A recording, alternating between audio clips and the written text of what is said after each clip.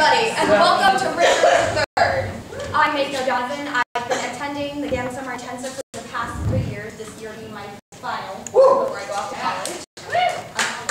Thank you. And all I can say about these past 3 years here at GSI is that the program offers nothing but wonderful and amazing experiences and opportunities for students to not only own their craft in Shakespeare performance, behind scenes, and marketing and development, and just many other things, as well as just growing as a person. They get to put on 2 Shakespeare production plays in 4 weeks, which is pretty amazing. And this amazing gift wouldn't be possible without the Gamm scholarship. So there's a jar in the lobby to put donations into, so we can keep funding this amazing and wonderful program for years to come. Few housekeeping rules. There is an exit behind this white curtain. And then, very full of thoughts here. And then, one from where you came. And, anything that could distract you, including cell phones, cameras, pagers, tablets, what have you. Please turn them off. They're very distracting to the actors, and just, well, scientific studies have shown that you can live 2 hours without texting your best friend to be yourself in the darkness. Also, any snack or candy that could be in a wrapper that you choose to unwrap in the middle of a performance, please do that now, even if you choose not to enjoy it at the moment. Just do not take away the enjoyment of the performance from fellow audience members, and also just be courteous to the actors. And if you choose not to obey any of these rules, Richard or one of the murderers is going to have to come out and take care of you, and we really don't want that. But with all that said, please enjoy Richard III.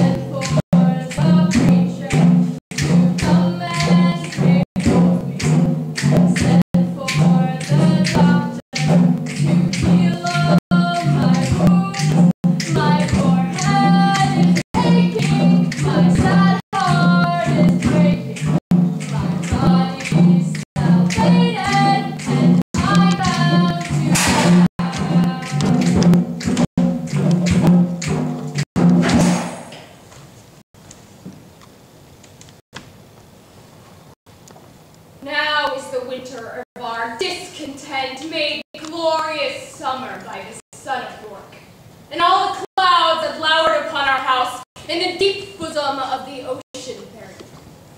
Grim-visaged war hath smoothed his wrinkled front, and now, instead of mounting barbed steeds to fright the souls of fearful adversaries, he capers nimbly in a lady's chamber to the lascivious pleasing of a lute.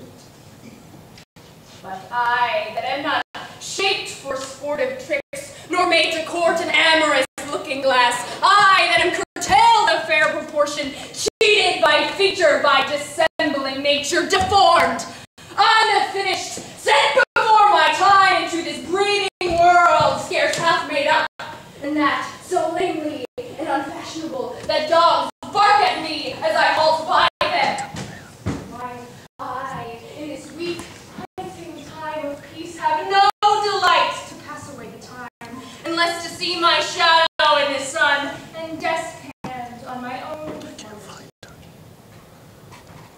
And therefore, therefore, since I cannot prove a lover to entertain these fair, well-spoken days, I am determined to prove a villain and hate the idle pleasures of these days. Plots have I laid, inductions dangerous by drunken prophecies, libels, and dreams, to set my brother Clarence and the king in deadly hate, the one against the other. But dire thoughts down to my soul, here Clarence comes. Brother, good day. What means this armored guard that waits upon your grace? His Majesty, hindering my person's safety, have appointed this conduct to convey me to the tower. On what cause? Because my name is George. Oh, lack, my lord, that fault is none of yours. He should for that commit your godfathers. But what's the matter, Clarence, may I know? Harkens after prophecies and dreams, and says that a wizard told him that by G his inheritance should be. And for my name George begins with G, it follows with this thought that I am he.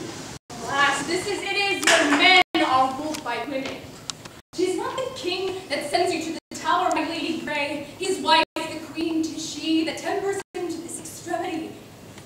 We are not safe, Clarence, we are not safe. He beseech your grace's both departed. His Majesty has strictly charged that no man shall at private conference of what degree soever with your brother. I beseech your grace's pardon. Forbear your conference, but no man. We know thy charge, Brackenbury, will obey.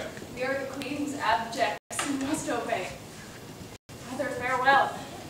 I will unto the king. Meantime, this deep disgrace in brotherhood touches me deeper than you can imagine. Meantime, have patience. I must go, of course.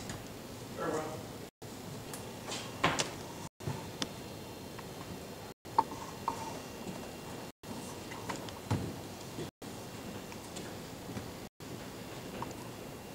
Go tread the path that thou shalt ne'er turn. Simple, plain, Clarence, I do love thee so that I will shortly send thy soul to heaven. But who comes here? Oh, the newly delivered Hastings. In time of dance, my gracious lord. Oh, as much into my good lord Chamberlain. Well, you are welcome to the open air. Now have your lordship booked imprisonment. With patience, noble lords, prisoners must. No doubt, and so shall Clarence too. What news abroad? No news so bad abroad as this at home. The king is sickly, weak, and melancholy, and his physicians very enlightened. By St. Paul, this news is bad indeed. Go you before, and I will follow you. You cannot live, I hope, and must not die till George be packed with post-horse up to heaven. All in to urge his hatred more to Clarence with lies well sealed with weighty arguments. And if I fall not in my deep intent, Clarence hath not another day to live, which being done, God take King Edward to his mercy and leave the world for me to bustle in. But first, I'll marry Warwick's youngest daughter. What though I killed her husband and her father? The readiest way to make the wench amends is to become her husband and her father. But yet I run before my horse to market. Clarence still breathes. Edward still lives and reigns. When they are gone, then I must count my gains.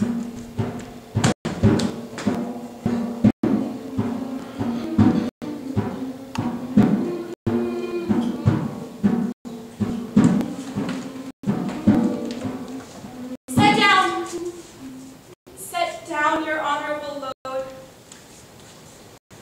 Whilst I a while obsequiously lament the untimely fall of virtuous Lancaster.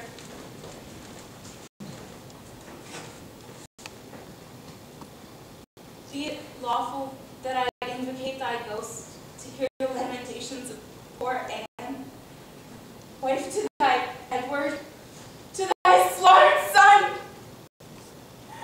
Oh, cursed be the hand that made these fatal holes! Cursed be the heart that had the heart to do it.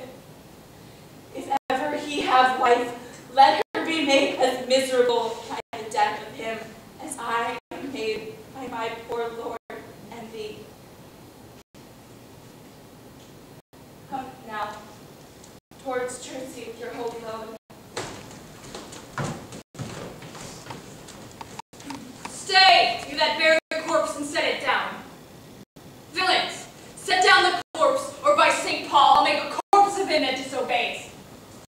What, do you tremble? Are you all afraid? Alas, I blame you not, for you are mortal, and mortal eyes cannot endure the devil. Abhor the dreadful minister of hell! Sweet saint, for charity, be not so cursed. Foul devil, for God's sake, hence, and trouble us not, for thou hast made the happy earth thy hell, filled it with curse and cries and deep exclaims. If thou delight to view thy heinous deeds, behold this pattern of thy butcheries.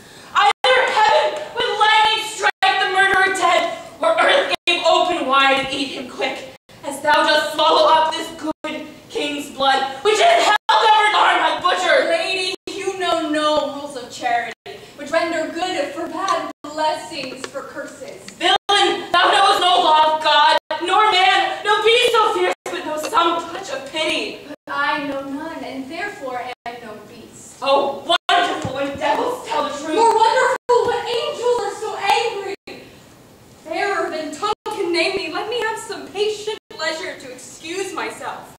Fouler than heart can think thee, thou canst make no excuse current but to hang thyself. By such despair I should accuse myself. And by despairing shouldst thou stand excused for doing worthy vengeance on thyself, that didst unworthy slaughter upon others.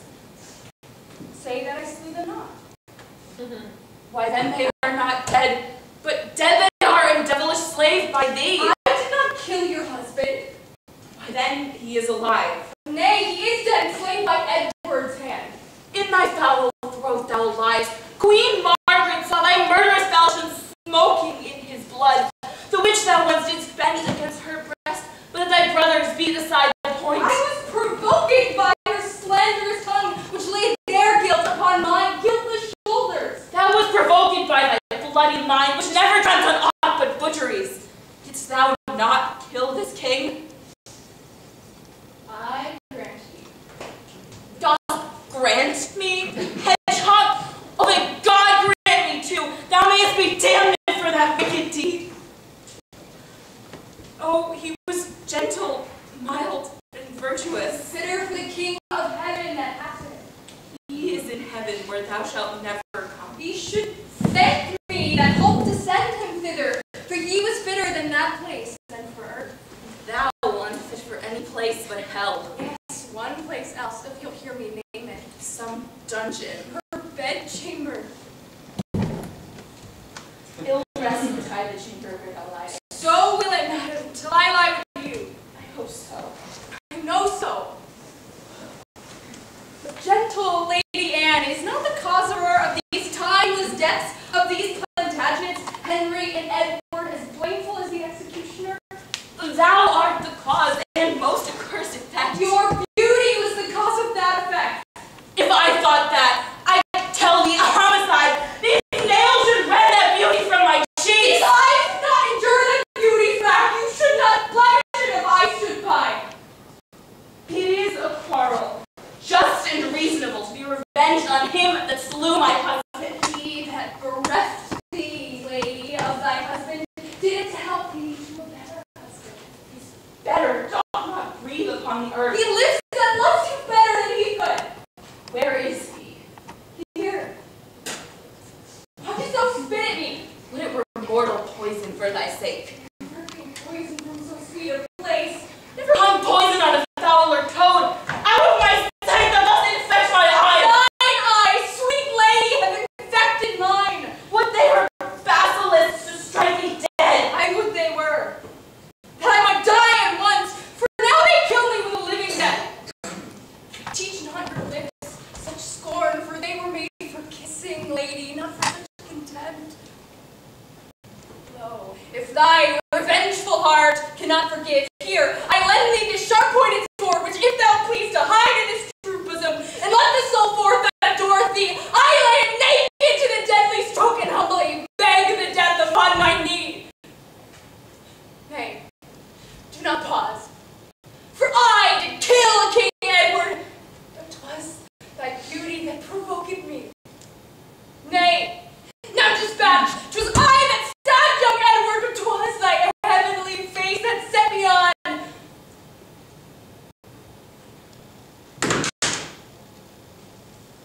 Take up the sword again, or take up me. Arise, dissembler. I will not be the executioner. Then bid me kill myself and I will do it. Have already. Tush, that was in my rage. Speak it again, even with the word, that hand which for thy love did kill thy love, shall for thy love kill a far truer love. To both their deaths shalt thou be accessory. I would I knew thy heart. Disfigured in my tongue. Fear me, both are false. And never man was true. Well, put up your sword. Save that my peace is made. That shall you know hereafter. Shall I live in hope? All men, I hope, live so. Vouchsafe to wear this ring. To take is not to give. Look! My ring encompasseth thy finger. Even so, your breast encloseth my poor heart. Wear both of them, for both of them are thine. And if thy poor devoted suppliant may but beg one favor at thy gracious hand, thou dost confirm his happiness forever. What is it? That it would please you, leave these sad designs to him that hath more cause to be a mourner, and presently prepared to cross the place. Whereafter I solemnly interred at Churchley Monastery this noble king, and wet his grave with my repentant tears, I shall with all expedient duty see you. For divers unknown reasons, I beseech you, grant me this boon with all my heart, and much it joys me to see you are become so penitent. Bid me farewell. It's more than you deserve. But since you teach me how to flatter you, imagine I have said farewell already.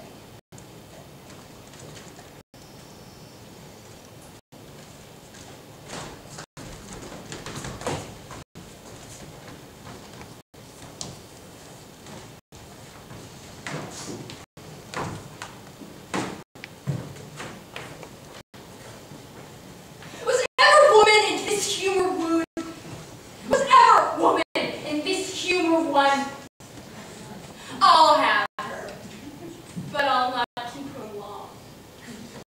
What, though I killed her husband and his father, to take her in her heart's extremest hate, with curses in her mouth, tears in her eyes, and yet to win her, all the world to nothing? Had she forgot already her brave Prince Edward, her lord, who I some 3 months since stabbed in my angry mood at Tewkesbury?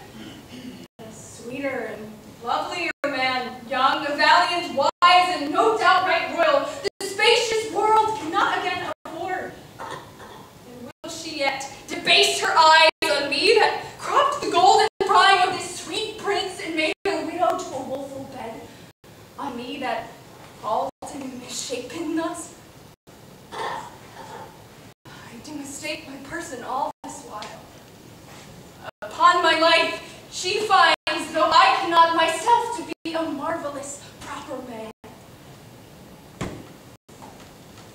I'll be at charges for a looking glass, and entertain a score or two of tailors to study fashions to adorn my body. Since I have crept in favor with myself, I will maintain it with some little cost.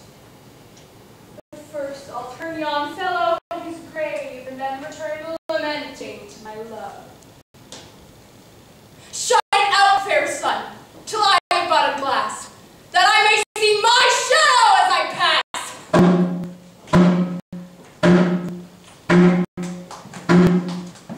Have patience, son. There's no doubt His Majesty will soon recover to his accustomed health.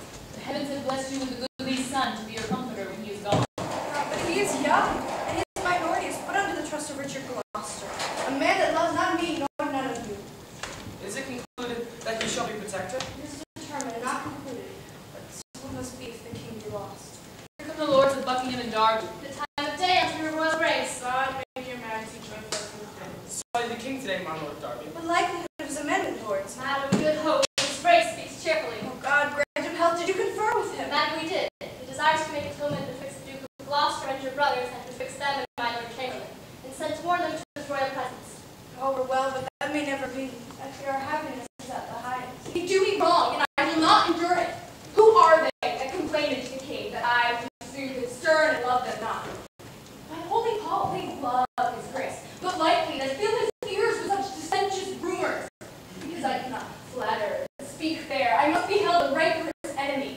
To whom in all those present speaks your grace? To thee, that hath nor honesty nor grace. When have I injured thee? When done thee wrong, or thee, or any of your faction? A plague upon you all, his royal presence, whom God preserve better than you would wish, cannot be quiet, scarce a breath, but you must trouble him with lewd complaint. Brother Blosser, you do mistake the matter. The king alone, not provoked by any else, has sent for you, that he may come to know the grounds of your ill will against my kindred brothers and myself, and so remove it. I cannot tell. The world has grown so bad that wrens make prey where eagles dare not perch. Come, Brother Gloucester, we know your meaning. You envy my advancement and my friends. God grant we may never have need of you. Meantime, God grants that we have need of you.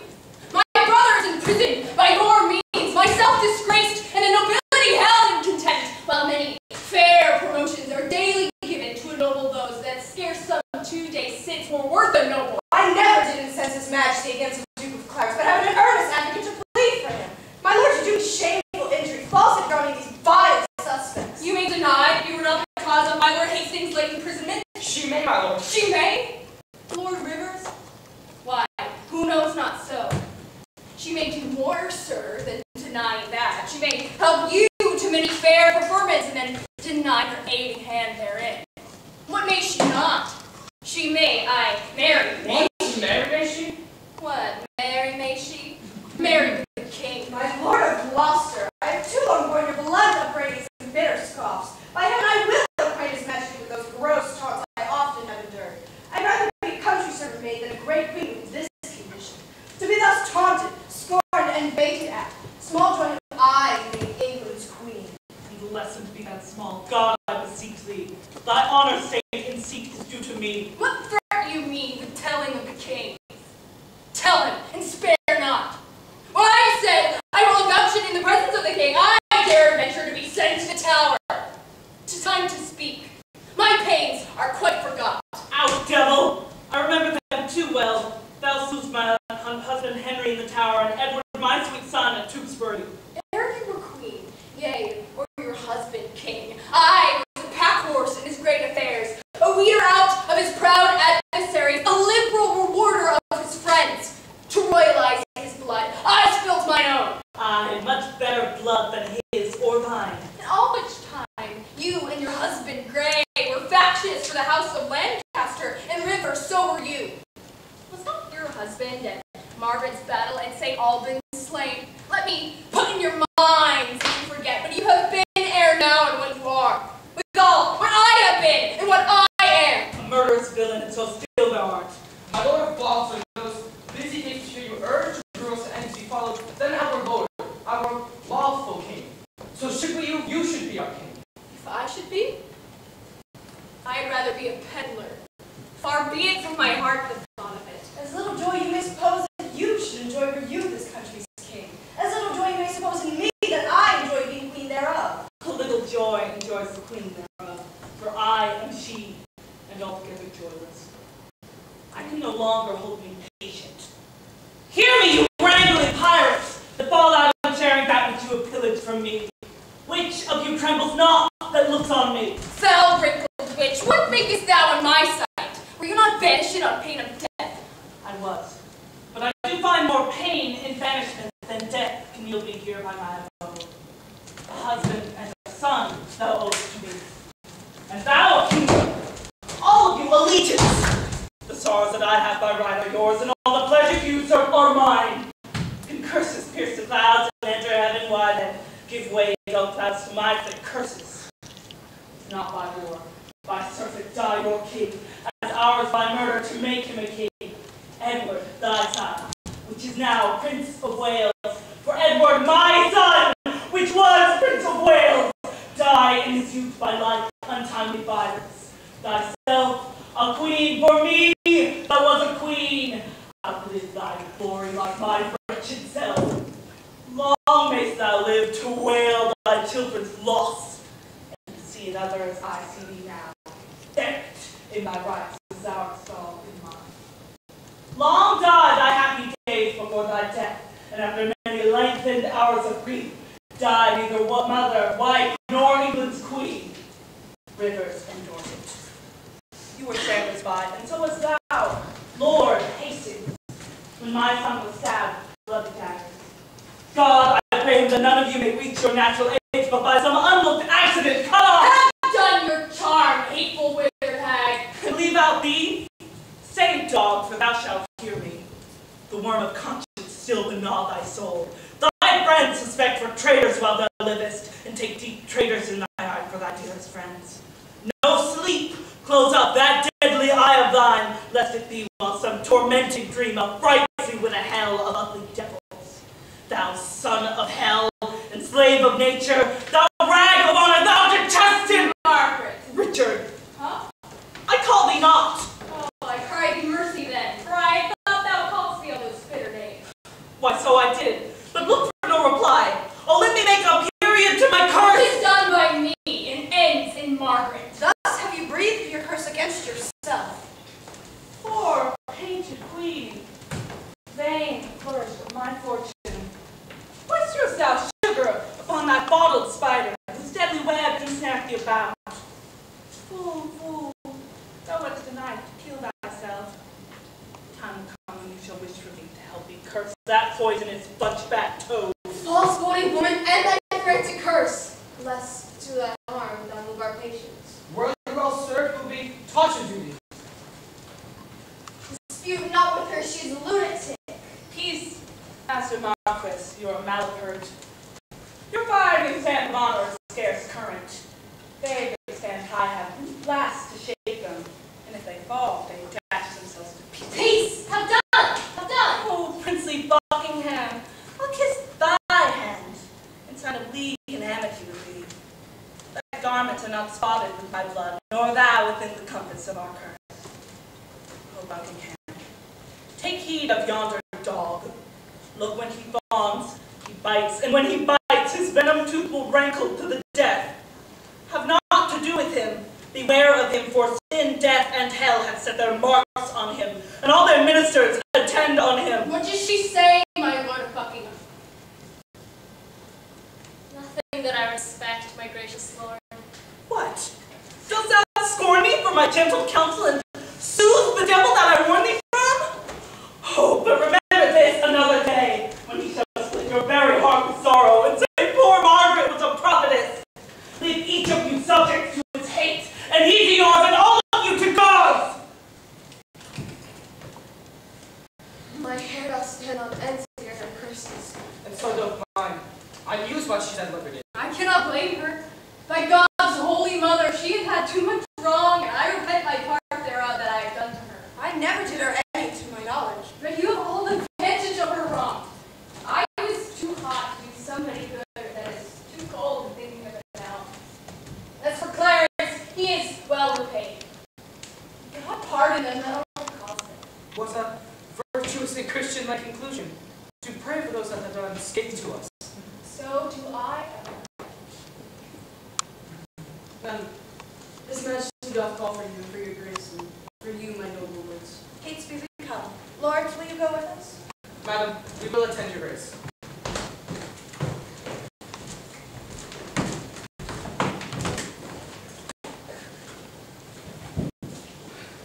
The secret mischiefs I have set abroach, I lay into the grievous charge of others. Clarence, who I indeed have now cast in darkness, I may beweave to many simple goals, namely to Hastings, Derby, Buckingham, and tell them 'tis the Queen and her allies that stirred the King against the Duke my brother. And now they believe it, and withal wet me to be revenged on Rivers, Dorset, and Grey. But I sigh, and with a piece of scripture tell them that God bids us do good for evil, and seem a saint when I most claim it now. But soft, here come my executioners. How now, my stout resolved mates, are you now going to dispatch this thing? We are, my lord, and come to have the warrant that we may be admit where he is. Well, I have to hear about it. But sirs, when you are done, prepare to cross the place and be sudden. Do not hear him plead, for Clarence is well spoken and may perhaps move your hearts to pity if you are. No, my lord, we will not stand praise. Talkers are no good doers. Be assured we will use our hands and not our tongue. Your eyes drop millstones. stones, the fool's eyes drop tears.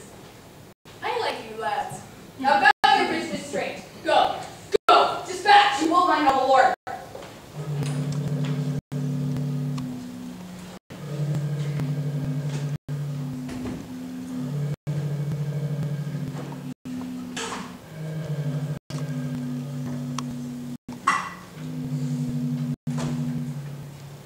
Why looks your graces so heavily today?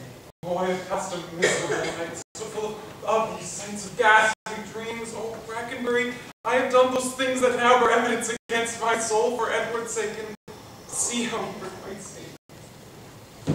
Oh God, if my deep prayers cannot appease thee, but thou wilt be avenged on my misdeeds, yet execute thy wrath in me alone. Oh, spare my guiltless wife and my poor children. Good friend, I prithee sit by me a while. My soul is heavy, and I fain would sleep. I will, God in your grace, good rest.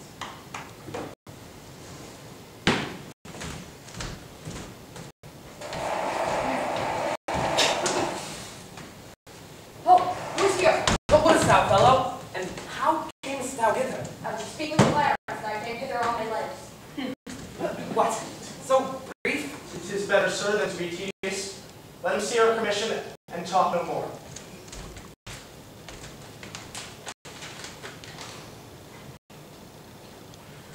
I am in this commandment to deliver the noble Duke of Clarence to your hands. I will not reason what is meant hereby, for I will be guiltless from the meaning. There lies the Duke asleep, and there the keys. I'll to the king and take pride that thus I have resigned to you my charge. Hey, come to the point of wisdom. Where are you welcome? What, should we stab him as he sleeps? No, he'll say to us that we're cowardly when he wakes. But he shall not awake until the great judgment day. Why, then he'll say we stabbed him sleeping. The urging of that word judgment hath bred a kind of remorse in me. What? Art thou afraid? Not to kill him, having a warrant, but to be damned for killing him, from the which no warrant can defend me. I thought thou hadst been resolute. So I am, to let him live. I'll back to the Duke of Gloucester and tell him. Nay, I prithee, stay a little. I hope this holy humor of mine will change. Some certain dregs of conscience are yet within me. Oh, zounds! He dies! I forgot the reward! Oh, in the Duke of Gloucester's purse! Go into his purse to give us our reward. Thy conscience flies out. 'Tis no matter. Let it go. How if it comes to thee again? I'll not meddle with it. It makes a man a coward. A man cannot steal, but it accuseth him. A man cannot swear, but it checks him. A man cannot lie with his neighbor's wife, but it detects him. 'Tis a blushing, shamefaced spirit that mutinies in a man's bosom. It fills a man full of obstacles. It made me once restore a purse of gold that I found. It beggars any man that keeps it. It is turned out of towns and cities for a dangerous thing, and any man that means to live well endeavors to trust to himself and live without it. Stop! Wait! God's name, what art thou? A man, as you are. But not as I am royal. Nor you as we are loyal. Thy voice is thunder, but thy looks are humble. My voice is now the king's, my looks mine own. How darkly and how deadly dost thou speak? Your eyes do menace me. Why look you pale? Who sent you hither? Wherefore do you come?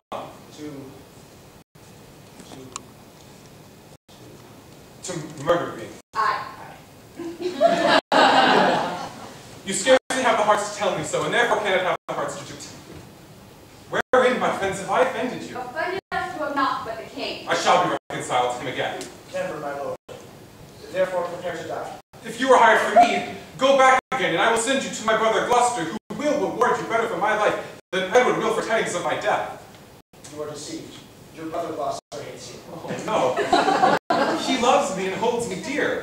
Go you to him from me. Ah, so we will. Tell him, when that our princely father York blessed his 3 sons with his victorious arm and charged us from his soul to love each other, he little thought in this divided friendship. Bid Gloucester think on this, and he will weep. Ah, millstones, as he lessened us to weep. Oh, do not slander him, for he is kind. 'Tis he that sent us hither now to slaughter thee. It cannot be. For he bereft my fortune, hugged me in his arms, and swore with sobs that he would labor my delivery. Why, so he doth, when he delivers your soul from this earth's problems to the joys of heaven. Make peace with God, for you must die, my lord. Have you that holy feeling in your souls, to counsel me to make my peace with God, and are you yet to your own soul so blind that you will war with God by murdering me? What should we do? Relent and save your souls. Relent? No. 'Tis cowardly and womanish. Not to relent is beastly, savage, devilish. My friend, I spy some pity in thy looks. Come thou on my side. Look behind you, my lord! A bloody deed, and desperately dispatched! How now? What means thou that thou helpst me not? By heavens, the Duke shall know I've slapped you a bit. And would he know that I had saved his brother? Take thou the fee and tell him what I say, for I repent me that the Duke is slain. So do not I. Go, coward as thou art. Well, I'll go hide the body in some hole to let the Duke give order for his burial. And when I have my leave, I will away. But this will out, and then I must not stay.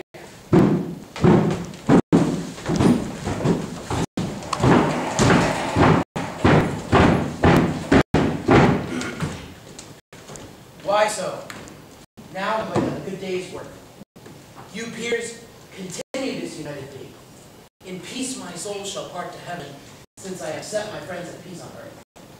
Rivers and Hastings, take each other's hand. Dissemble not your hatred. Swear your love. By heaven, my soul to earth and grudging hate, and with my hand I seal my true one's love. So thrive I, as I truly swear the like. Madam, yourself is not exempt from this, nor your son Dorset, Buckingham, nor you. You have been factious one against the other. Wife, love Lord Hastings. Let him kiss your hand, and what you do, do it unfeignedly. There, Hastings, I will never more remember our former hatred, so thrive I in one. Dorset, embrace him. Hastings, love Lord Marcos. Now, Princely Buckingham, seal thou this league with thy embracements to my wife's allies, and make me happy in your unity.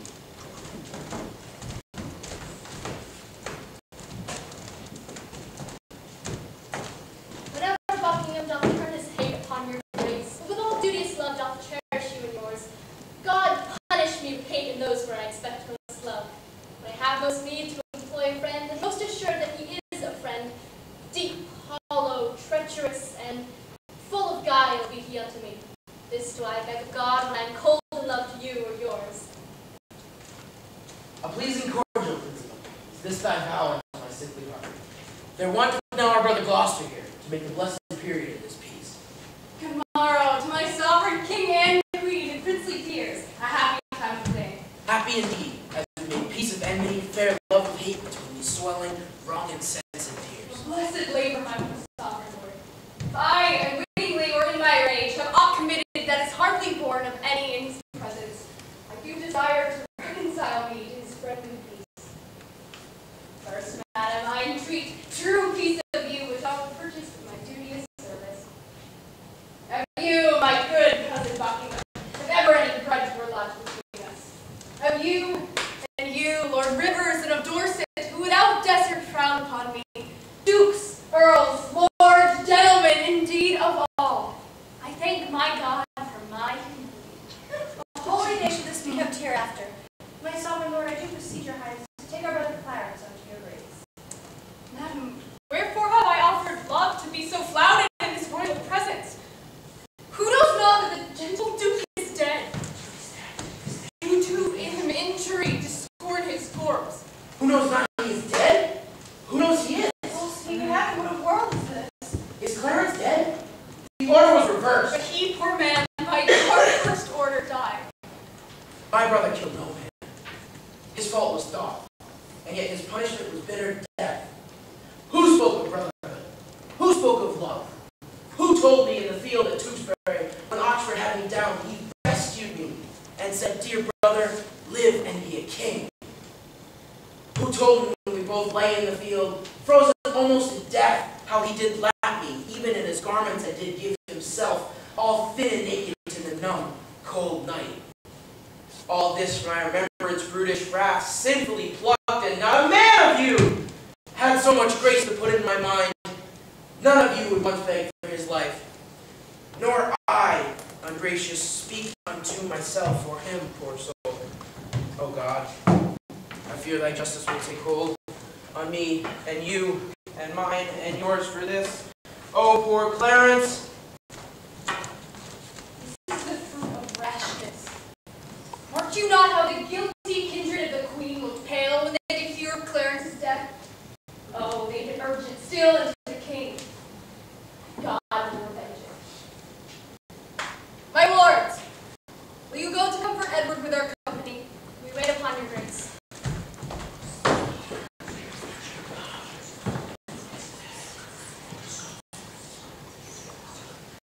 Oh, who shall enter me to wail and weep, to chide my fortune and torment myself? Means the seed of rude impatience. Edward, my lord, thy son, our king, is dead. Why throw the branches when the root is gone? My withered not the leaves that want their sap. I have you wept a worthy husband's death, and lived with looking on his images. But now, two mirrors of his princely semblance are cracked in pieces by malignant death, and I, for comfort, have a one false glass that grieves me when I see my shame in him. Thou art a widow, yet thou art mother, and hast the comfort of thy children left. But death hath snatched my husband from my arms, and plucked you crushes from my feeble hands. Clarence and Edward. Oh, what cause have I to overgo thy woes and drown thy cries? Mine eyes bring plenteous tears to drown the world. My husband, my dear Lord Edward. Alas for both mine Edward and Clarence. What stay had I but Edward? But he's gone. Never widow had so dear a loss. Was never mother has so dear a loss. Alas, I am the mother of these griefs. Their woes are personal. Mine is general. She for an Edward weeps, so do I. I for Clarence weep, so doth not she. Comfort, dear mother. Madam, bethink you, let a careful mother for young prince your son. Send straight for him, let him be crowned, in him your comfort lives. Sister, have comfort. We all have cause to wail the dimming of our shining star, but none can help our arms by wailing them. Madam, my mother, humbly on my knee, I crave your blessing. God bless thee, and put meekness in thy breast, love, charity, obedience, true duty. Amen. And let me die a good old man. You cloudy princes and heart-sorrowing peers that bear this mutual heavy load of moan. Now cheer each other in each other's love, which lately it must gently be preserved. Though we have spent our harvest of this king, we are to reap the harvest of his son. I hope the king made peace with all of us, and that the compact is firm and true in me. And so in me, and so I say all. And so say I. And be it so. And go we to determine who it should be to fetch the young prince hither from Ludlow Castle to London to be crowned. Madam, will you go? And will you, my mother, to give your censure in this weighty business?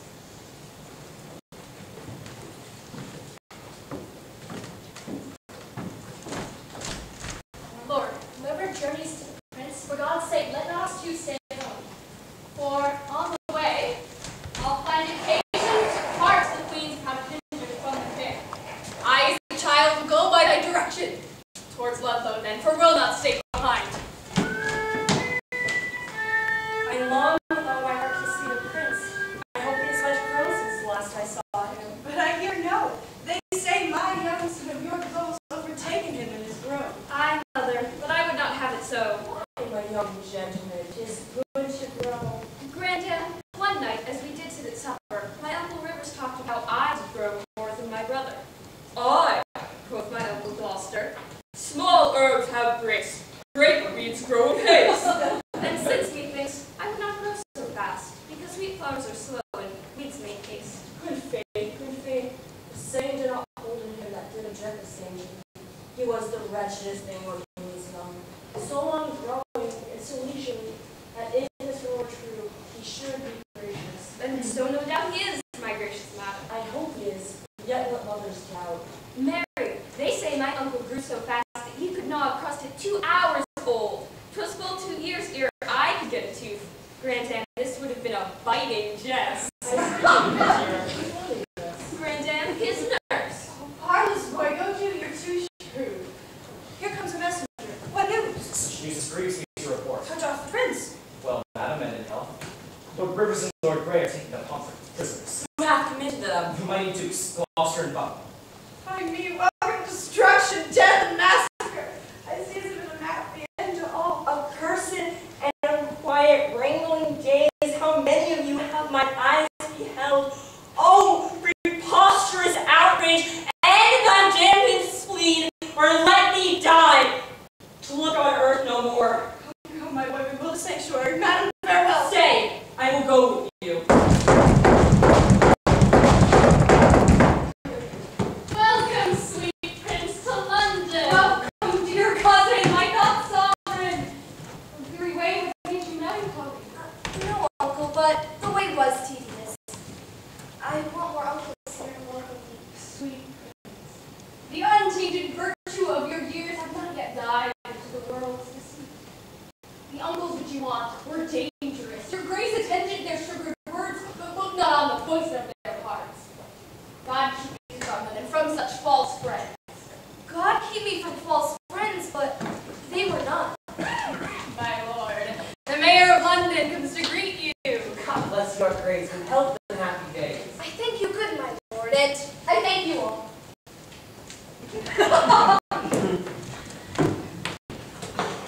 I thought my mother and my brother York would long ere have met us on the way. Oh, welcome, my lord. What? Will our mother come? The queen, your mother, and your brother York have taken sanctuary. The tender prince of Anne come with me to meet your grace, but my mother was withheld. Fie! What a peevish course! Knowest thou the queen the privilege of sanctuary is granted to those whose dealings have deserved the place, and those who have the wit to claim the place? This prince hath neither claimed it nor deserved it, and therefore, in my opinion, cannot have it. Good Lord Hastings, will you once more to the queen? Persuade her to release the Duke of York unto his princely brother presently. If she deny, then pluck him from her arms. Oft have I heard of sanctuary men, but sanctuary children ne'er till now. I am in full accord and will go hence. Good sir, make all speedy haste you may. Say, Uncle Gloucester, if our brother comes, where shall we sojourn till our coronation? Where it seems best unto your royal self. If I may counsel you, a day or two your highness shall repose you at the tower. I do not like the tower of any place. So wise, so young, they say, you never live long. Now in good time here comes the Duke of York. Richard of York! Oh, there's our loving brother. Well, my dread lord, So must I call you now. Aye, brother, to our grief as it is yours. Too late he died that might have kept the title, which, by his death, hath lost much majesty. how fares our cousin, noble lord of York? Oh, My lord, when last we were in company, you said that idle weeds are fast in growth. Therefore, think you I have been an idle boy? Oh, my cousin, I must not say so. then is my brother much beholden to you. He has power in me as a kinsman, but my lord commands me as my sovereign. I pray you, uncle, give me this dagger. Dagger, little cousin, oh, with all my heart. A beggar, brother. No, my kind uncle that I know will give, and being but a toy, which is no grief to give. Oh, a greater gift than that I'll give my cousin. Oh, greater yet, that's the sword to it. Aye, gentle cousin, were it light enough. Oh, I see you will put part in light gifts, and weightier things you'll say a beggar nay. My lord of York will still be cross in talk. What a sharp provided with you reasons, so cunning and so young is wonderful. My lord.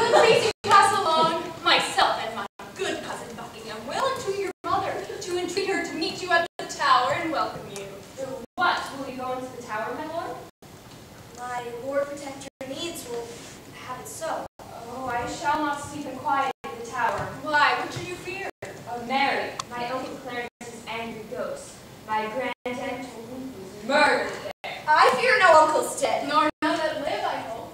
And if they live, I hope I need not fear. But come, my lord, and with a heavy heart, thinking on them, go I unto the tower.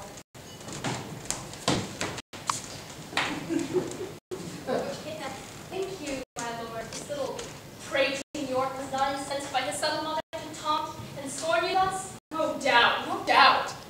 Oh, 'tis a parlous boy, bold, ingenious, forward, quick, capable. He's all the mothers from the top to toe. Well, let them rest. Come hither, Crispy. Our scorn is deeply to affect what we intend as closely to conceal what we impart. What thinkest thou? Is it not an easy matter to make William Lord Hastings of our mind for the installment of this noble duke in the seat royal of this famous isle? He, for his father's sake, so loves the prince that he will not be one to aught against with him. What thinkest thou of Stanley, will not he? He will do all in all as Hastings thought. Well then, and what about this? Go, gentle Catesby, and as it were far off, sound out Lord Hastings how doth he stand affected to our purpose, and summon him tomorrow to the tower to sit about the coronation. Thou must find him tractable to us, encourage him, and tell him all our reasons.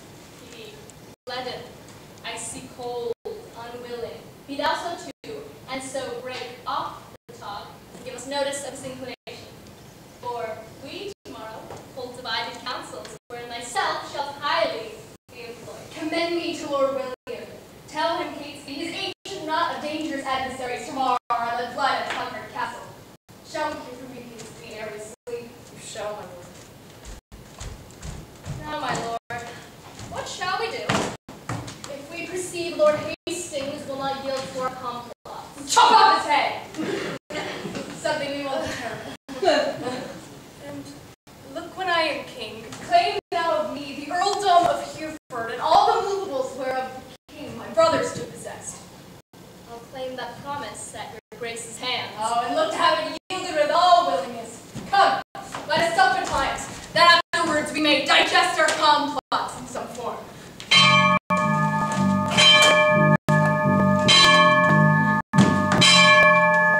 What ho, my lord! A messenger from the Lord Stanley. What is the plot? Upon the stroke of 4. Cannot thy master sleep these tedious nights? So should seem from what I have to say. First, he commends him to your noble lordship. And then, And then he seems where he dreamt tonight that the boar had raised his helm. Besides, he says there are 2 councils held, and what which is decided at one may make you and him to rue at the other. Therefore, he sends to know your lordship's pleasure. Presently, you will take horse with him, and with all speed post with him towards the north to shun the danger thy soul finds. come, fellow, go. Return unto thy lord. Pity not fear the separated councils, since honor and myself are at one, and at the other is my servant Catesby. For nothing can pursue have touched us. Tell me spirits are shallow, wanting insolence. And for his dreams, I wonder he is so fond to stress the mockery of unquiet slumbers, to fly the boar before the boar pursues, which would sense would follow us, and make pursuit where he did me no chase. Go, bid the master rise and come to me, and we will hold together to the tower, where I shall see the boar uses kindly. What you say, my gracious lord? Good morning, my noble lord. Good morrow, Catesby. You are early stirring. What news in this our tottering state? It is a reeling world indeed, my lord, that I believe will not stand upright till Richard with Garland But how rare the garden? Down in the ground?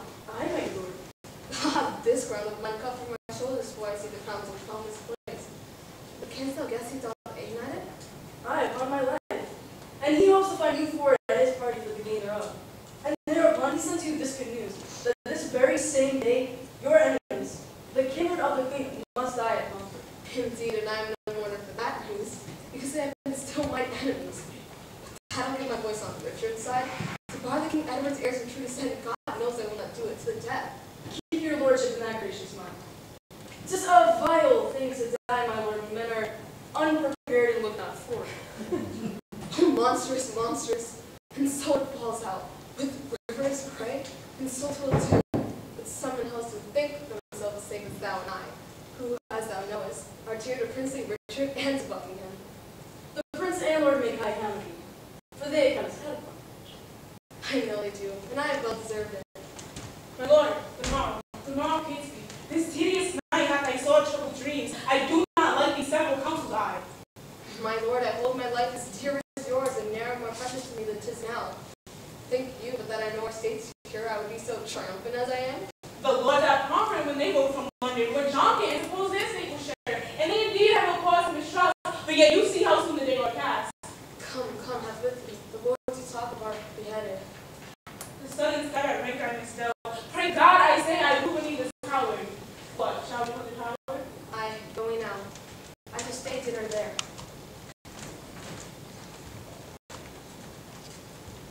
And supper too, although thou knowest not.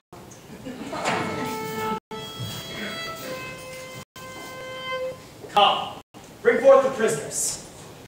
God keep the prince from all the pack of you, and not you our damn bloodsuckers. You live, that shall cry well for this afternoon. Dispatch. The limited road lies is out.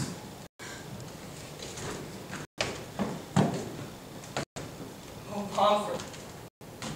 Oh, thou, the one you prison fades when ominous the noble peers. Within the guilty closures of thy walls, King Richard II feels hacked to death. More slanderous by dismal seas, we give up our guiltless blood to her. And now Margaret's curse has fallen upon our heads for standing by when Richard stabbed his son. And curse ye Hasten, curse ye Buckingham, and curse ye Richards. Oh, dear God, remember to hear her prayers for them as now for us. For my sister and her princely sons, be satisfied, dear God, with our true blood. Thou knowest us unjustly bestowed. Make haste. The hour of death is expedient. Come, Grant. Let us embrace. Farewell till we meet in heaven.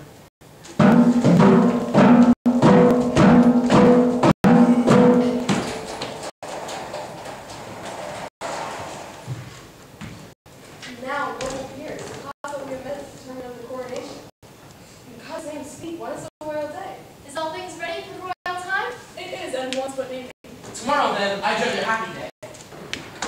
Who knows the Lord Protector's mind here? Who is most inward with the noble Duke? Why, you, your grace, think you soon as know his mind. Who, I, my lord? We know each other's faces, but for our hearts he knows no more of mine than I of yours, nor I more of his than you of mine. Lord Hastings, you and he are near enough. I think his grace, I know he loves me well, but for his purpose in the coronation, I have not sounded him. You, my noble lords, may name the time, and in the Duke's behalf, I'll give my voice, which I presume he'll take. Now in good time. Here comes the Duke himself. No, my noble lord and cousins all tomorrow. I have been long a sleeper, but I trust my absence doth neglect no great design which by my presence might have been thwarted. Had not your lord on your cue, my lord, William Lord Hastings had pronounced your part, I mean of your voice, for crowning of the king. Oh, then, my lord Hastings, no man might be bolder. His lordship knows me well and loves me well. My lord of Ely, when I was last in Holborn, I saw good strawberries in your garden there. I beseech you, send for some of them. Mary, I will, alert, with all my heart. Cousin of Buckingham, a word with you. Kate Speed has sounded Hastings in our business, and finds the testy gentleman so hot that he would lose his head ere give consent his master's child, as worshipfully as he terms it, shall lose the royalty of England's throne. Draw you hence, my lord, I'll follow you. We have not set down this day of triumph. Tomorrow, in my opinion, is too sudden, for I myself am not so provided as else would be with the day prolonged. Where's my Lord Protector? I have sent for the strawberries. Grace is strictly its incident. There's some consider other ones as well, and that you pick and marvel with such. I think there's never man in Christendom who lesser highs lovery than he. For by his face straight showing you know his heart. What if his heart receive you in his face? Marry that when no man dare he is offended. Hey, pray God he be not, I say. I pray you all, tell me what they deserve that you conspire my death with damned plot of devilish witchcraft, and that have prevailed upon my body with their hellish charms.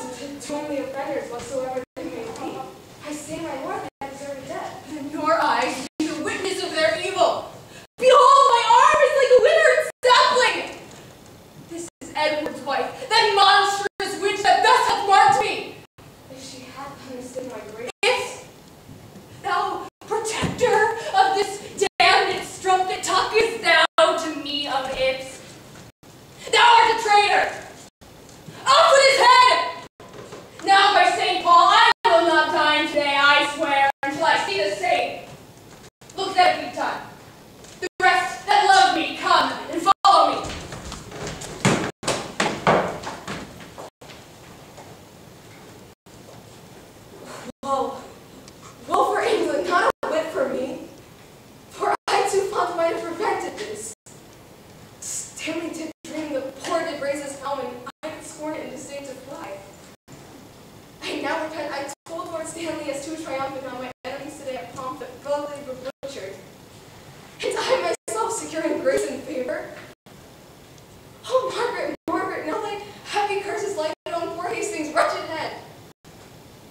dispatched, my lord. The Duke would be at dinner.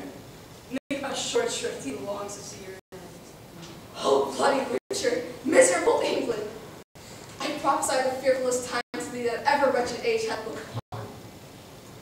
Come, lead me to the block. Bear him my head. They smile at me that shortly shall be dead.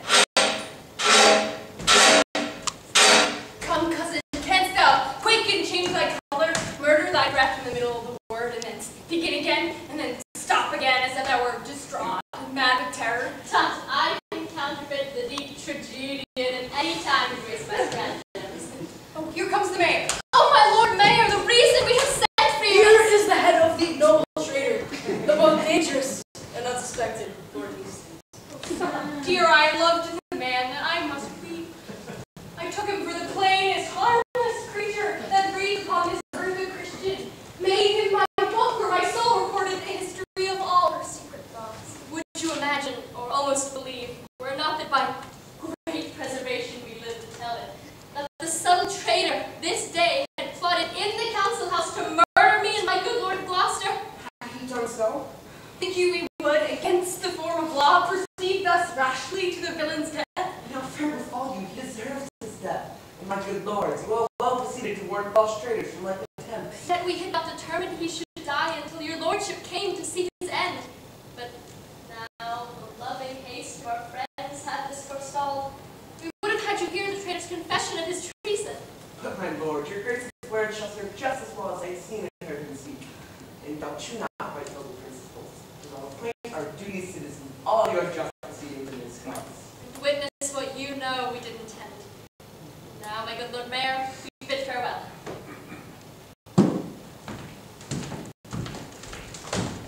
Well, after cousin Buckingham, and further bastardy of Edward's children, moreover, urge his hateful luxury and bestial appetite and change of lust, which stretched into their servants, daughters, and wives.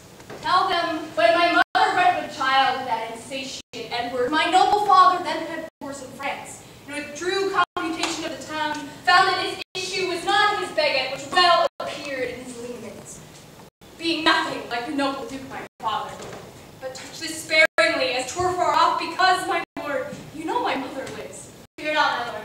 I'll play the order as if the golden fee were for myself. Towards 3 or 4 o'clock with the news. And so, my lord, adieu. I will wait, and you shall find me with reverend fathers and well-learned bishops.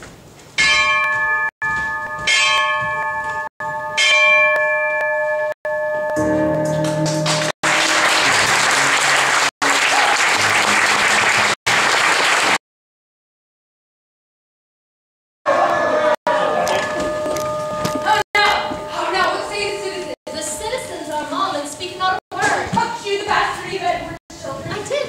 Moreover, on the greed of his desire and his enforcement of the city wives, and then on his own bastardy, a resemblance to your father being none. I did urge you, the image of your father, both in your form and nobleness of mind, spoke of your discipline in war, wisdom in peace, your bounty, virtue, fair humility. And when my oratory drew toward end, I bid them that did love their country's good cry, God save Richard, England's royal king! And did they so? No. God help me, but like dumb statues or breathing stones stared each on other and looked deadly pale, which when I saw I reprehended them and asked the mayor what meant this willful silence. His answer was that the people were not wont to be spoke to but by the recorder. Then he was urged to tell my tale again. Thus saith the Duke, thus hath the Duke inferred, but nothing spake and warned from himself. Then some followers of mine own hurled up their caps, and some 10 voices cried, God save King Richard! Thanks, gentle citizens and friends, quoth I. This loving shout argues your wisdoms and your love to Richard. And here break off and came away. Tongueless blocks. Will not the mayor then and his brethren Well, the mayor is here at hand. Intense in fear, be not easily won to our request. And look, you get a prayer book in your hand. Go now, withdraw. The Lord Mayor not. I go. Bring this to happy issue. Welcome, my lord. A dance attendance here. I think the Duke will not be spoke with. But now, Katie, what's necessity of my request? You don't entreat your grace to visit him tomorrow or the next day. He is the divinely bent to his meditation, by no worldly suit, where he can move to draw him from his holy exercise. Oh, return, good king, speak to my lord again. Tell him myself, the mayor, and citizens are come to have some conference with his grace. I'll tell him what you say. My lord, this prince is not an Edward. He is not lolling on a lewd love bed, but on his knees in meditation. Not sleeping to engross his idle body, but praying to enrich his watchful soul. Happy were England with this virtuous prince take on himself the sovereignty thereof. But I fear we shall never win to it. Mary, God praise his grace, saith nay. Yet I fear he will. How now, Kinsby, what says your lord? My lord, he wonders to what end you have assembled such troops of citizens to come to me. His grace not being warned thereof before, he fears, my lord, that you mean no good to him. Sorry I am, my noble cousin should suspect me that I mean no good to him. By heaven, we come to him in perfect love. And so, once more, return and tell his grace. When holy and devout religious men are at their deeds, it is hard to call them that so sweet, zealous contemplation. See a book of prayer in his hands. True ordinance to know a holy man. Most gracious prince, lend favorable ears to our requests and pardon us we interrupt thy prayers. My lord, there needs no such apology. I do beseech you pardon me, who earnest in the service of my God, neglect the visitation of my friends. But leaving this, what is your grace's pleasure? Even that I hope which pleaseth God above and all good men in this ungoverned isle. I do suspect I have done some offense that seems disgracious in this city as I, and that you come to reprehend my ignorance. Know then it is your fault that you reside with the supreme seat, the throne majestical. We heartily solicit your gracious self to take on you the charge and kingly government of this, your land, not as protector, steward, substitute, but as successively from blood to blood, your right of birth. For this, your worshipful and loving friends consort with the citizens, and by their vehement instigation in this just cause come I to move your grace. Too good, my lord. Your citizens entreat you. Oh, make them joyful, grant them their lawful suit. Alas, why would you heap these cares on me? I am unfit for state and majesty. I beseech you, take him not hence. I cannot nor I will not yield to me. If you refuse it, as in love and zeal, we will claim some other in the throne to the disgrace and downfall of your house. And in this resolution, here we leave you. Come, citizens, we will entreat no more. Sweet prince, accept their lawful suit if you deny them all the land.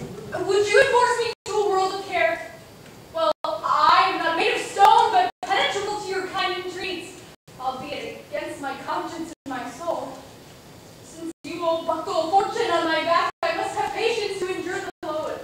But if black scandal attend the sequel of your imposition, your mere enforcement shall acquit me of all the impure blots and stains thereof. For God doth know, and you may partly see how far I am from the desire of this. God bless your grace. We see it and will say it. Oh, by saying so, you will but say the truth. And I salute you with this royal title. Long live Richard, England's worthy king! Amen. Tomorrow will it please you to be crowned? Or even when you will have it, since you will have it so. Tomorrow then we will attend your grace. And so, most joyfully we take our leave. Farewell, good cousin. Farewell, gentle friends.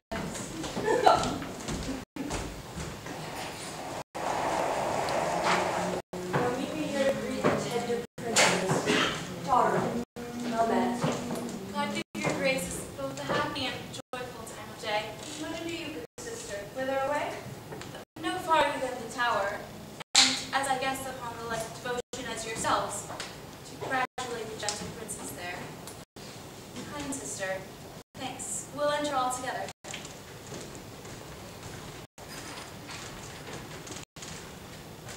Master Lieutenant, I pray you vitally cut off the prince of my young son.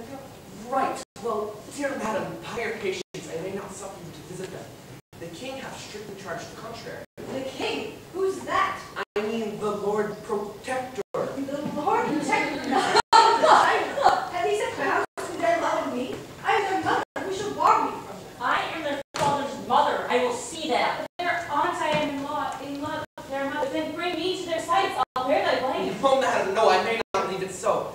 about my oath, therefore pardon me. Let me permit you ladies 1 hour hence, and I salute your grace, mother of two queens. Come, madam, go straight to Westminster, there to be crowned as royal queen. Oh, shall I swoon to hear this death-killing news? Despiteful tidings. Oh, unpleasing news. Be of good cheer, mother. How fares your grace? Oh, Dorset, speak not to me. Get thee gone. Destruction and death dogs thee at thy heels. Go, hide thee far from the slaughterhouse, lest thou increase the number of the dead and make me die the thrall of Margaret's curse. Full of wise care as they take counsel, madam. Take all this with advantage of the hour. You shall have letters from me to my son to meet you on the way and welcome you. Come, madam, I in all haste will send. And I, in all unwillingness, will go. Anointed let me be with deadly venom and die, ere men can say, God save the queen. Go, poor soul. I envy not thy glory. Feed my humor, wish thyself no harm. No? Why? When he that is my husband now came to me as I followed Henry's corpse, when scarce the blood was well washed from his hands. Oh, when I say I looked on Richard's face, this was my curse. When thou weddest, quoth I, let sorrow haunt thy bed, and be thy wife, if any be so mad, more miserable by the life of thee than thou hast made me by my dear Lord's death. Though ere I can repeat this curse again, within so small a time my woman's heart grossly grew captive to his honey words, and proved the subject of my own soul's curse. For never yet 1 hour in his bed did I enjoy the golden dew of sleep. Besides, he hates me, and will no doubt shortly be rid of me. Farewell, thou woeful welcomer of glory. Adieu, poor soul that takest thy leave of it. Go thou to Richard, good angels guard thee. Go thou to Richmond, and good fortune guide thee. Go thou to sanctuary, and good thoughts possess thee. I to my grave, where peace and rest lie with me. Stay and look back at me under the tower, rough cradle for such little pretty ones. Pity you ancient stones, those tender babes, so foolish sorrow. Bid your stones farewell.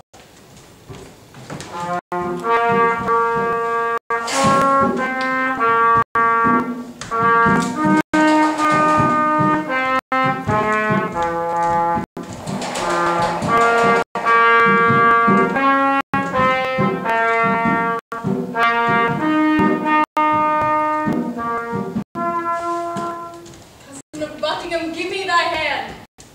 Thus high, by thy advice and by thy assistance, is King Richard seated. Shall we wear these honors for a day, or shall they last, and we rejoice in them? To live they in prayer may last. Ah, Buckingham, now I do learn if thou be gold indeed. Young Edward lives. Think now what I would say. Say on, my loving lord. Why, Buckingham, I say I would be king. Why, so you are. Am I king? 'Tis so, but Edward lives. True, noble prince. Shall I be played? I wish the bastards dead, and would have it suddenly performed. What sayest thou? Speak suddenly. Be brief. Your grace, my dear pleasure. Thou art all ice. Thy kindness freezes. Say, have I thy consent that they should die? Give me some breath, some little pause, my lord, before I positively speak in this. I will resolve you here and presently. High-reaching Buckingham grows circumspect. Boy! My lord? Knowest thou any whom corrupting gold will tempt to a close exploit of death? My lord, I know a discontented gentleman whose humble means match not his haughty spirit. Gold will no doubt tempt him to anything. What's his name? His name, my lord, is Tyrrell. I partly know the man. Go, fetch him hither, boy. Deep revolving, witty Buckingham, no more shall be the neighbor to my counsels. Have you so long held out with me, untired, and stopping now for breath? Well, be it so.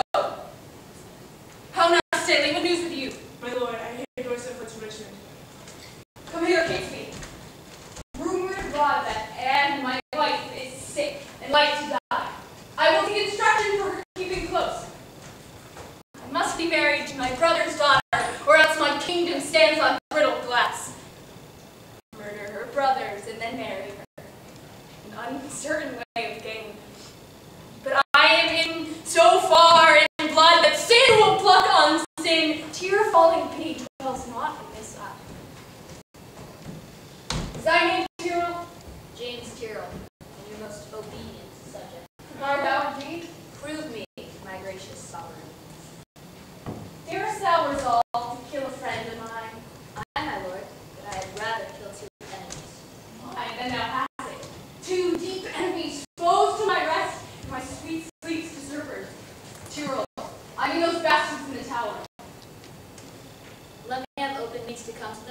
soon I'll rid you from the fear of them.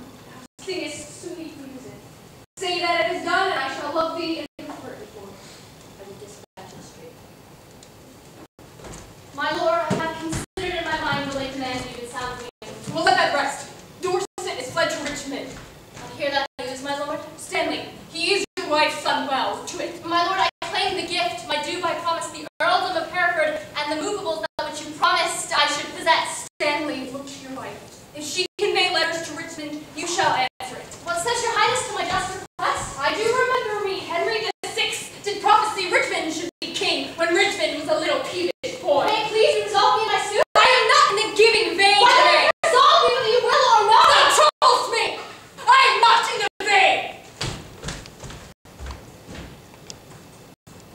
Is it thus? Repays he my deep service with such contempt? May I, him king, for this?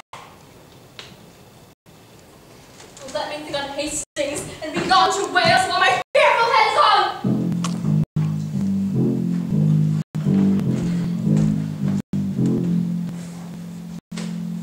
The tyrannous and bloody act is done.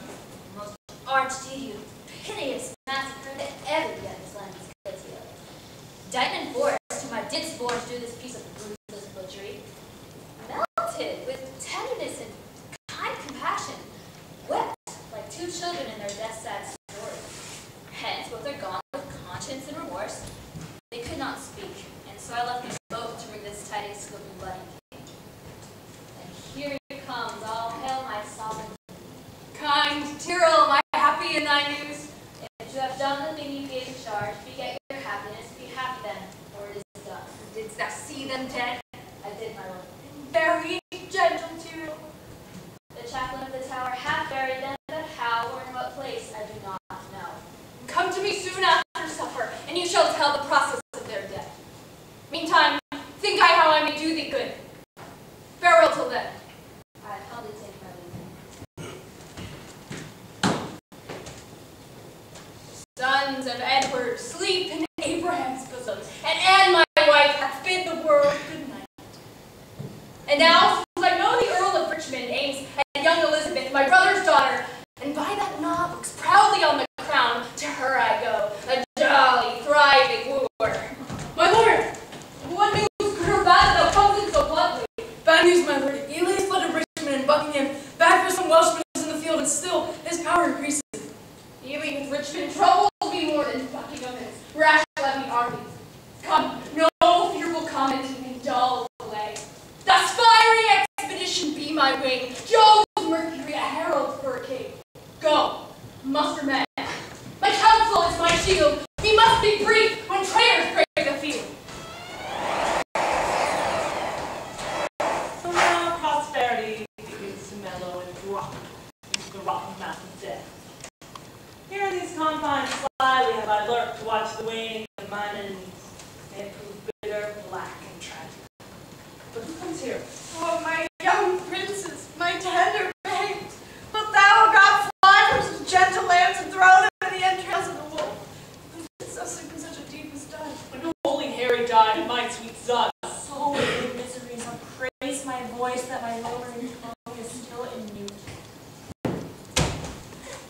Sorrow can admit society. Tell all your woes again if I do in mine. I had an Edward till Richard killed him. I had a Harry till Richard killed him. Thou hadst an Edward till Richard killed him. Thou hadst a Clarence too, and a Richard too killed him. From the kennel of thy womb hath crept forth a hellhound that doth hunt us all to death. That dog that had his teeth before his eyes, roaring lambs, and lapped their gentle blood. From thy womb crept forth the hunters to our graves. Oh, Harry's wife, triumph not in my woes. God is with me, I have wept for thine. Bear with me. I am hungry for revenge, and now I cloy me with beholding it. Richard yet lives, but at hand ensues his piteous, unpitied end. Earth gapes, fiends roar, hell burns, saints pray, to heaven suddenly conveyed away, cancel his bond of life. God, I pray that I may live to say the dog is dead. Well, thou hast prophesied as the time would come when I would wish for thee to help me curse that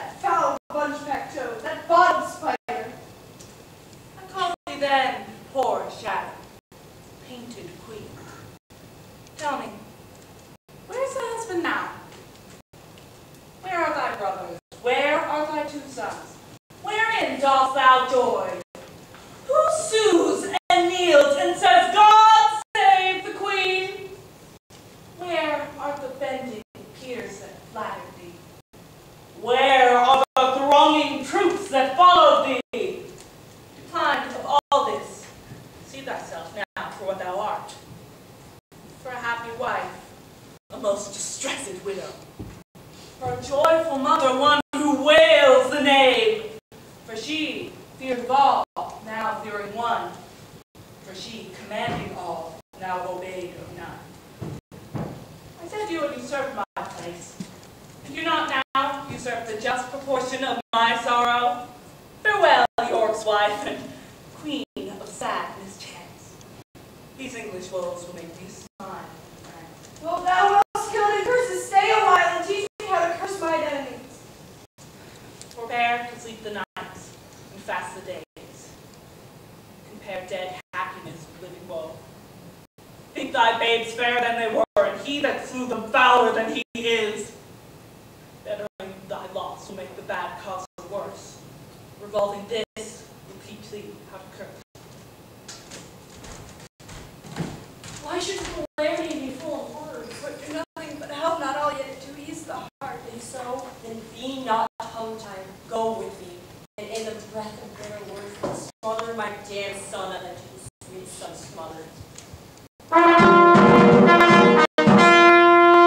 Who intercepts my expedition? Oh, she that might have intercepted thee by strangling thee in her cursed room. Tell me, thou villain slave, where are my children? Thou toad, where is thy brother Clarence? Where is kind Hastings, Rivers, and Gray? Flourish trumpets! Strike alarm drums! Let the heavens not hear these telltale women!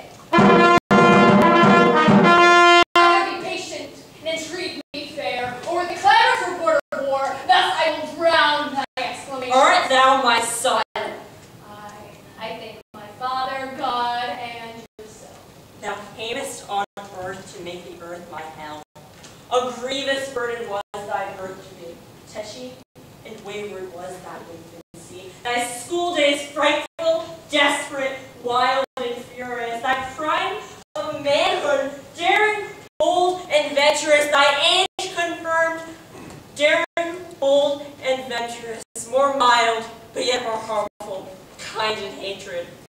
What comfortable hour canst thou name ever grace me with thy company? If I be so disgracious in your eye, let me march on, and I'll finish you, madam! Strike up a drum, free! Hear me speak! You speak too bitterly! Hear me a word, for I shall never speak to thee again. So, my prayers on the adverse for you fight, and there the little souls of Edward's children whisper the spirits of thine enemies, and promise them success and victory. Bloody thou art, bloody will be thy end. Shame serves thy life, and doth thy death attend. I say amen to her. Stay, madam, I must talk a word with you. I have no more sons of the royal blood for thee to slaughter. My daughter called Elizabeth, virtuous and fair, royally gracious. Must she die for this? I'll let her live, and I'll stain her beauty, corrupt her manners, slander myself as false to Edward's bed. The wrong on her birth, she is a royal princess. Save her life, I'll say she is not so. Her life is only safest in her birth. Only in that safety die her brothers. Madam, I intend more good to you and yours than any you or yours by me were harmed. Good is covered by the face of heaven to be discovered that thou canst do me good. The advancement of your children, gentle lady, Up to some scaffold, there to lose their heads. to the height and dignity of honor. Flatter my sorrow with the part of it. Tell me what state, what dignity, what honor canst thou demise any child of mine? Even all I have, and myself and all, I will endow into a child of thine. Know that from my soul I love your daughter, and do intend to make her Queen of England. How canst thou woo her? That what I learned of you as one being best acquainted with her humor. And wilt thou learn of me? Madam, with all my heart.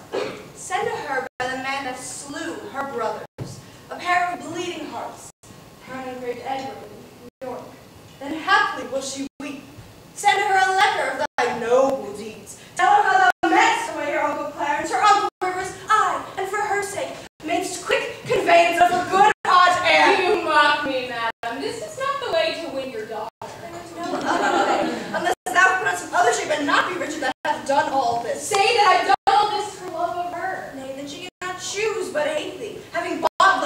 bloody spoil. Look, what is done cannot now be amended. If I can take the kingdom from your sons to make amends, I'll give it to your daughter. If I can kill the issue of your womb to quicken your increase, I will beget my issue of your blood upon your daughter. Your children were a vexation to your youth, but mine shall be a comfort to your age. The loss you have is but a son being king, but by that loss your daughter is made queen. I cannot make amends, I would therefore accept such kindness as I can. What were I best to say? Her father's brother would be her lord? Or shall I say her uncle?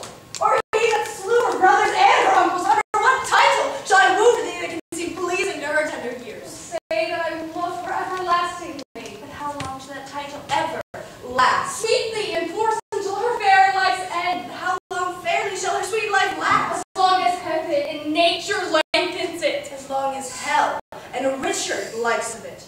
Be eloquent in my behalf to her. An honest tale speaks best being plainly told. Then plainly to her tell my loving tale. Plain and not honest is too harsh a style. Her reasons are too shallow, too quick. Oh, my reasons are too deep and dead, poor infants in their graves. Harp not on that string, madam, that is past. Harp on, so shall I till heartstrings break.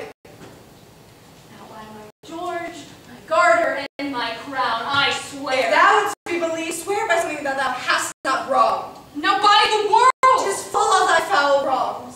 by myself, Self is self misused. my father's death. Thy life hath dishonored it. Why then by God? God's wrong is most of all. If thou hast feared to break an oath by him, the unity the king my husband made, thou hast not broken. Both here. If thou hast feared to break the unity by him, the imperial medal now circling thy head would have braced the tender temples of my child. Both the princes breathing here, where in dust they are made prey for worms. What canst thou swear by now? The time to come, as I intend to prosper and repent, so thrive I in my dangerous affair. In her consists my happiness and thine. Without her follows to myself and you, the land, herself, and many a Christian soul, death, desolation, ruin, and decay. It cannot be avoided but by this. It will not be avoided but by this. Therefore, dear mother, I must call you so. Urge what I have been, not what I will be. Urge the necessity and state of times. Shall I go win my daughter to thy will? Be made a happy mother by the deed. I go. Write to me shortly, and thou shalt know her mind from me. Bid her my true love's kiss. And so farewell, relenting fool and shallow changing woman. How now, what new? Mighty sovereign, on the western coast right out the puissant navy. Just thought that Richmond is their admiral, and there they hull, expecting but the aid of Buckingham to welcome them ashore. How now, Stanley, what news to you? None good, my liege. Please see what they hear me. Nor none so bad, but want me to report it. Richmond is on the seas. There let him sink and be the seas on him. Light delivered renegade, what off you there? Stood up by Dorset, Beckenham, and Ely. He makes for England, here, to claim the crown. Is the king dead? The empire unpossessed? What heir of York is there alive but me? And who is England's king but great York's heir? Then tell me, what makes he upon the seas? Unless for that, my liege, I cannot guess. Unless for that, he comes to be your liege. You cannot guess, wherefore the Welshman comes. Thou shalt revolt and fly to him, I fear. No, my good lord, therefore mistrust me not. Where is thy power then to beat him back? Where be thy tenants and thy followers? Are they not now upon the western shore, safe conducting the rebels from their ships? No, my good lord, my friends are in the north. Cold friends to me. What do they in the north when they should serve their sovereign in the west? They have not been commanded, my king. Pleaseth your majesty to give me leave, and I'll muster out my friends and meet your grace where and when you shall please. Aye, thou wouldst be gone to join with Richmond, but I'll not trust thee. Most mighty sovereign, you have no cause to hold my friendship doubtful. I never was, nor never will be false. Go then, and muster men. But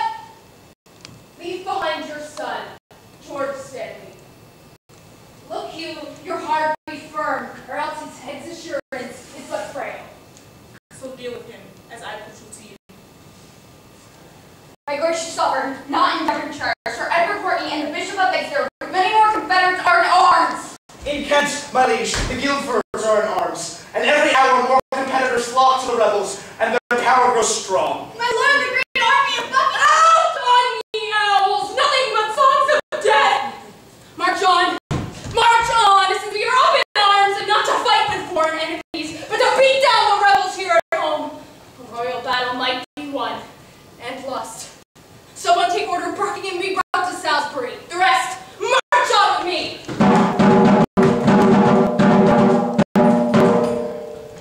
Boy, tell this to Richmond from me.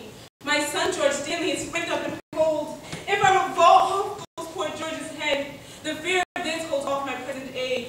With all, tell him the Queen had partly consented. He espoused Elizabeth, her daughter. But tell me, where is princely Richmond now? In Wales, with formidable and most worthy men, and 'twas London do they bend their power, if by the way they be not fought with all. Well, hand me to thy lord. I kiss his hand. My letter was off of my mind. Farewell. Will not King Richard let me speak with him? Oh, my lord, therefore be patient. Hastings and Edward's children, Grey and Rivers, holy King Henry, and thy fair son Edward, and all that have miscarried by underhand corrupted foul injustice, do through the clouds behold this present hour. Even for revenge mock my destruction. This is all soul's day, fellow, is it not? It is. This is my body's doomsday. Thus Margaret's curse falls heavy on my neck. When he, quoth she, shall split thy heart with sorrow, remember Margaret was a prophetess. Come, lead me, officer, to the block of shame. Wrong hath but wrong, and blame the doom of blame. Fellows in arms, and my most loving friends, bruised underneath the yoke of tyranny, thus far into the bowels of the land, have we marched on without impediment. In God's name, cheerily on, courageous friends, to reap the harvest of perpetual peace by this one bloody trial of sharp men. True hope is swift, and flies with swallows' wings. Kings, it makes gods, and meaner creatures kings! Yeah! Here, Pittsburgh Heights, even here in Bosworth Field. Oh, now, Katie, why look you so sad? My heart is 10 times lighter than my looks. I'll put my tent there. Here will I lie tonight, but where tomorrow? Well, all's one for that. Who hath described the number of the foe? 6,000 or 7,000 is their utmost power. Aye, then our battalion trebles that account. Besides, the king's name is a tower of strength, which they upon the adverse faction want. Valiant gentlemen, let us survey the vantage of the field, but lack no discipline to make no delay. For lords, tomorrow is a busy day!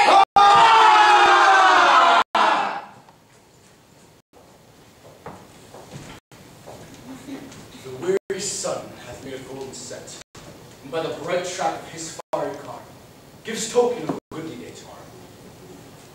Give me some ink and paper, my friends. I'll draw the forms from Alexander's battle.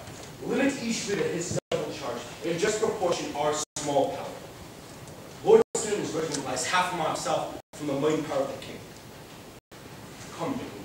We'll consult upon tomorrow's business in our tents. The air is raw and cold.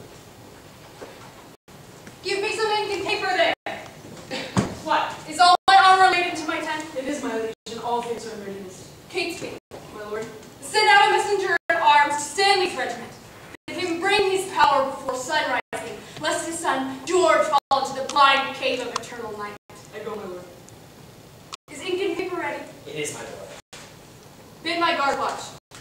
Leave me. Ratcliffe, about the mid of night, come to my tent and help to arm me. Leave me, I say.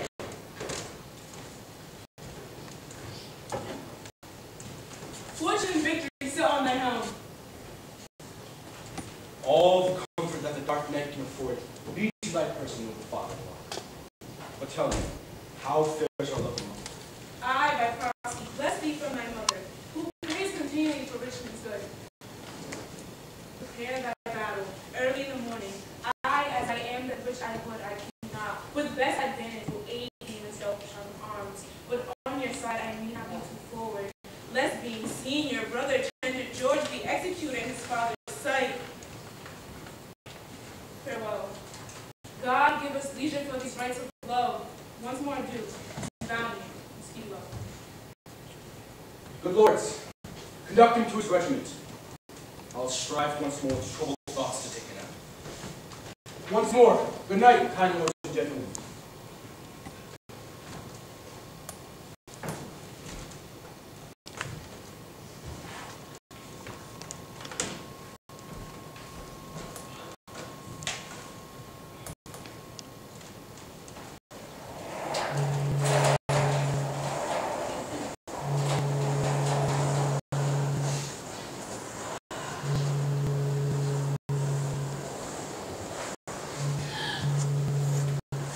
Let me sit heavy in thy soul tomorrow.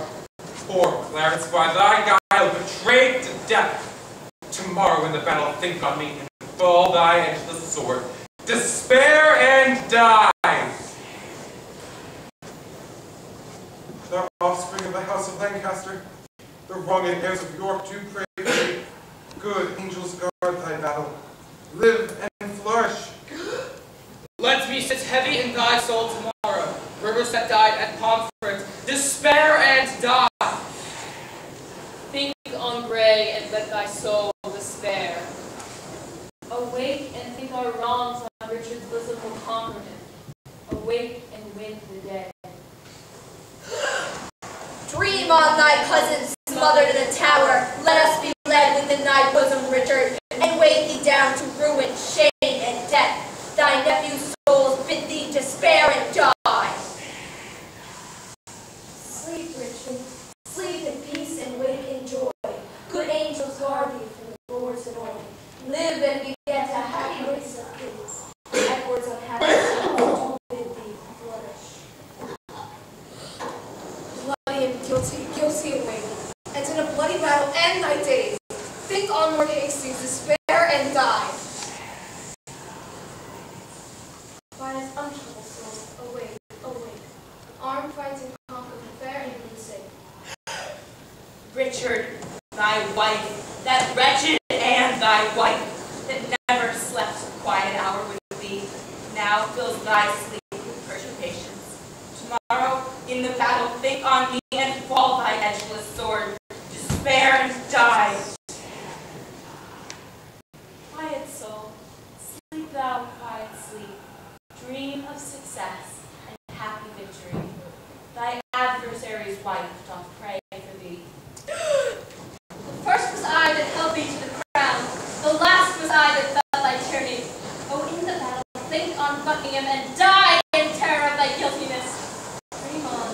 Dream on of bloody deeds and death, fainting despair, despairing yield thy breath.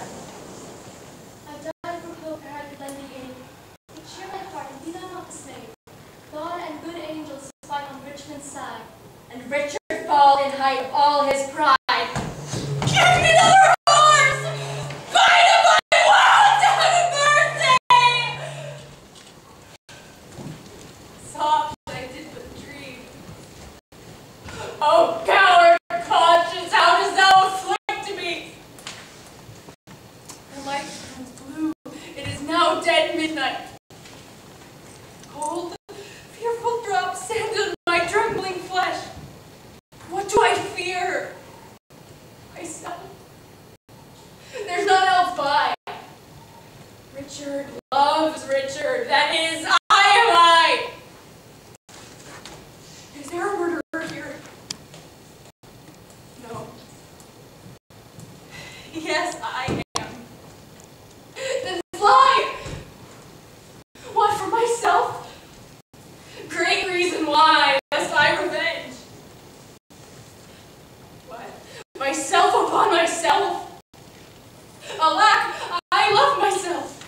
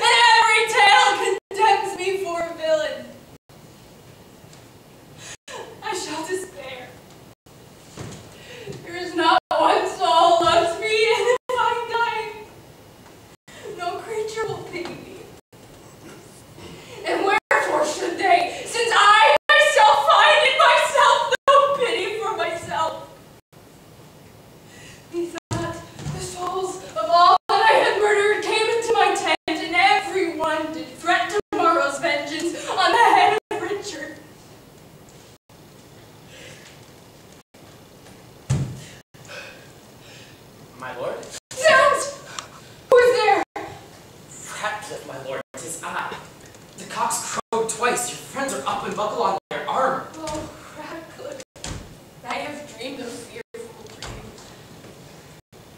Methought the souls of all that I had murdered came unto my tent. What thinkest thou? Will our friends prove all true? No doubt, my lord. Oh, Ratcliffe, I fear. I fear. Nay, good my lord, be not afraid of shadows.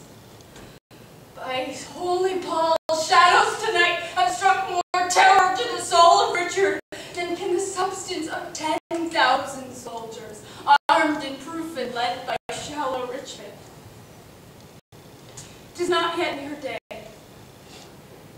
Come, will you go with me? Under my tent, I'll play the eavesdropper to see if any mean to shrink from me.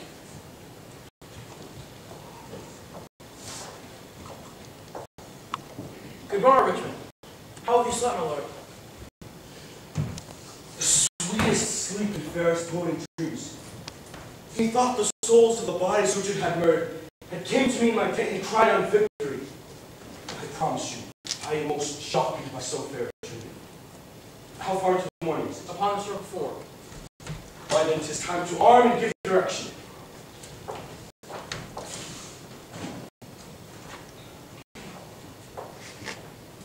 Loving countrymen, remember this. God and our good cause fight upon our side. Those whom we fight against had rather have us win than him they follow. For what is he they follow? Truly, gentlemen, a bloody tyrant, a homicide, a base foul stone made precious by the foil of England's chair, where he is falsely set. God will, in justice, reward you as his soldiers. For me, the ransom of my bullet tent shall be the result of this cold corpse on the earth's cold face. But if I thrive, the least of you shall share his part thereof. Sound drums and trumpets cheerfully. God and St. George, Richmond and victory! Yeah! We saw the sun today. Not I, my lord. And he disdains to shine. He should have prayed to the east an hour ago. A black day will be to somebody. The sun will not be seen today. Arm, my lord, the foe on the field. Come, bustle, bustle, comparison, my horse. Call up Lord Stanley, and he bring his power. Let not our babbling dreams affright our souls. Conscience is but a word cowards use. Divide that verse to keep the strong in awe. Our strong arms be our conscience, swords our law. March on, join bravely. Let us do it pell-mell, if not to heaven, then hand in hand to hell. Let us whip these stragglers o'er the seas again, these fearful beggars weary of their lives, who, but dreaming on this fond exploit, for want of means, poor rats have hanged themselves.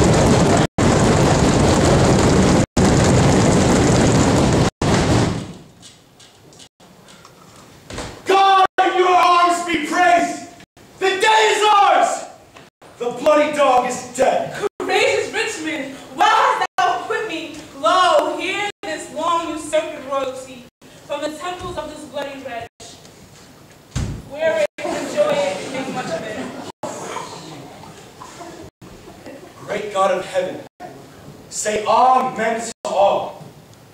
But tell me, is George Stanley living? He is, my lord.